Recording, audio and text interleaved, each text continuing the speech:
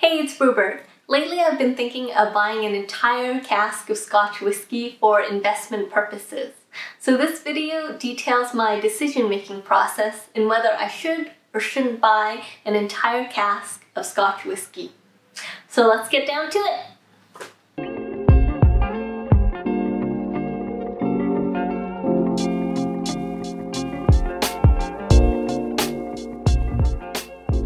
The cost to purchase a private cask from the Borders Distillery is normally £1,995 sterling.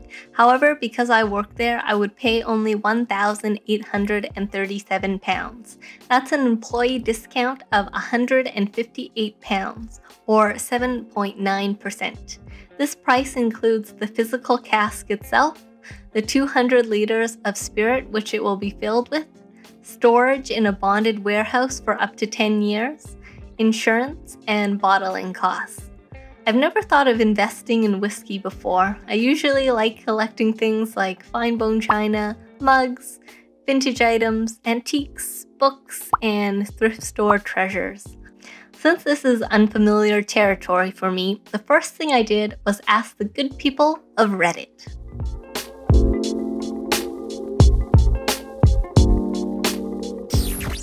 I received quite a lot of feedback, and so let me read you a selection of comments. Okay, selling the cask straight away makes things easier, especially if the distillery buys it back from you. That said, you're relying on the cask remaining quality and the market being strong. No idea what either will be in 10 years. If you're comfortable losing the money, go for it. Prices will be dropping in 10 years. Poor investment, a fun hobby. If ever I have enough money for it, I want to buy a cask or two of Erin and bottle it, with my face on the label, and give it out as gifts and eventually dump an absurd amount of it on my heirs. But as an investment, it's not gonna be profitable unless you have a plan and connections to essentially start a micro-indie bottling business. Nay, nay, and thrice nay. Look up Nant Whiskey Cask scandal. That's a super extreme example. There are plenty of good reasons to buy a cask from a new distillery that doesn't claim to offer a clearly bullshit buyback scheme. However, you obviously shouldn't pour your savings account into volatile assets when the market is starting to see a possible downturn in the next few years. I learned a couple of things from reading the comment section. Number one, buying an entire cask of Scotch whiskey might not be as safe an investment as I initially thought it was. And number two, there are a lot of negative Nancys on the Scotch subreddit. Just kidding.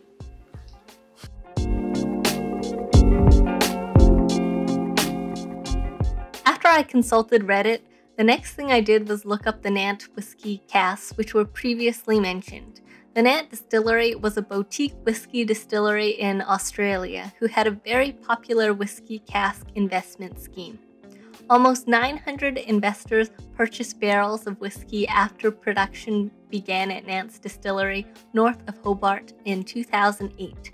The barrels cost up to $14,000 each and would be stored in a bonded warehouse on the property until the whiskey had matured, a process that was expected to take 4 years, according to the Nant investment offer.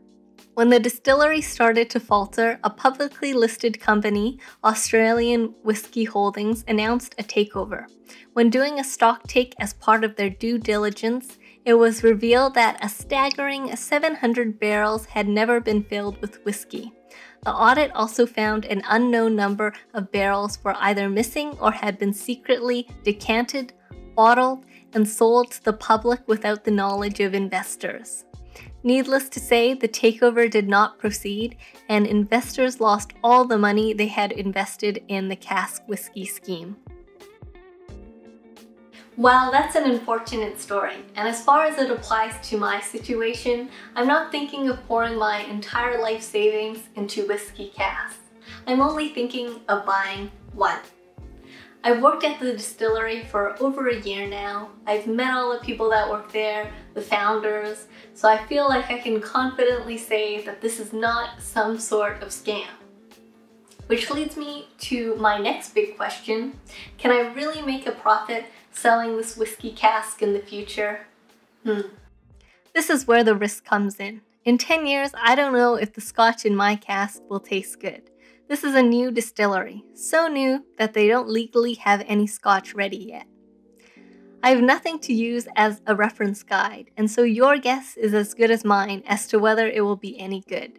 And if in 10 years it ends up that my cask of whiskey doesn't taste very good, that can also decrease the resale value of my cask. Also, what happens if the cask starts leaking and nobody notices, and there's significantly less liquid in there than I expect there to be? What happens then?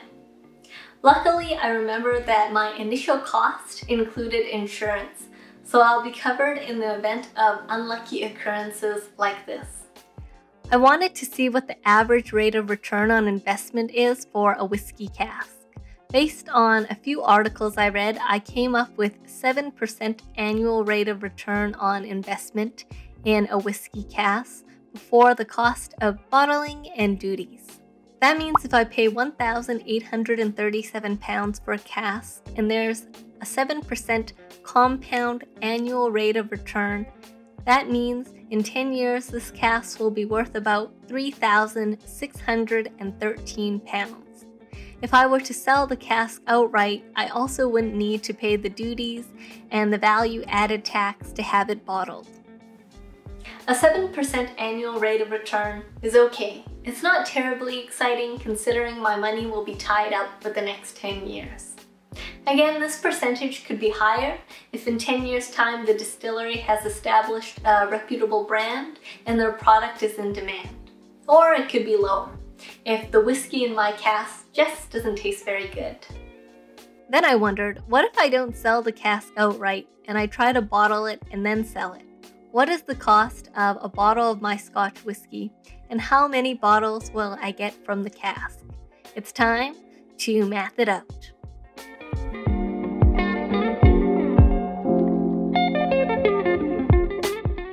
First, let's calculate the number of bottles I can expect. This cask should hold approximately 200 liters of new make spirit at 63.5% alcohol. If every year there's a 2% loss in liquid to evaporation, also known as the angel share, then after 10 years we should have 163 liters in the cask. Let's assume only pure alcohol is evaporating and being lost. So after 10 years, the cask should be 51.9% alcohol. We're left with a cask with 163 liters at 51.9% alcohol. We'll assume we're bottling our whiskey at 46% alcohol, which means we have 184 liters at this strength. A single bottle is usually 700 milliliters, so that means we should have around 263 bottles.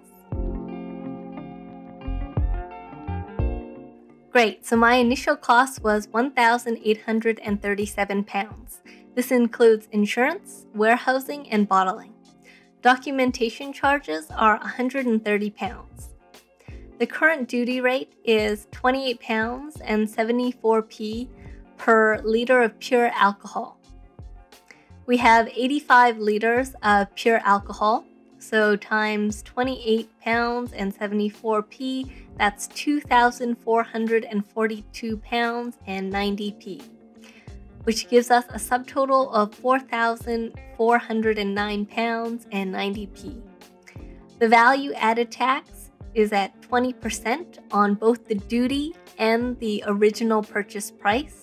That comes to £881.98. That means our total costs are £5,291.88.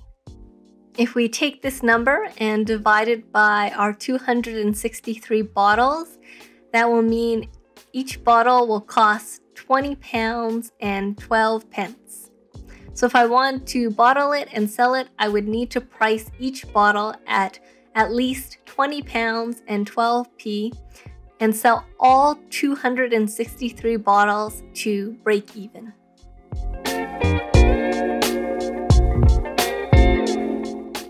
A lot can happen in 10 years, so what did I decide to do?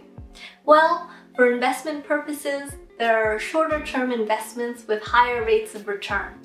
So if we're talking about buying a whiskey cask purely for investment purposes, I probably wouldn't do it. With that said, in the end I decided yes, I am going to be buying a whiskey cask. And my reasons for doing so aren't entirely objective. I think what really influenced my decision is the fact that I work at the distillery. And I think it'll be cool to hold a bottle of scotch in my hand in 10 years' time and say, hey, this bottle of scotch here, I made it way back when. And that's a pretty cool thing to be able to say. I hope you enjoyed this video. Please support the channel by giving this video a thumbs up and hit the subscribe button for more distilling and distillery videos. This is Brewbird sending good vibes your way. I'll see you next time.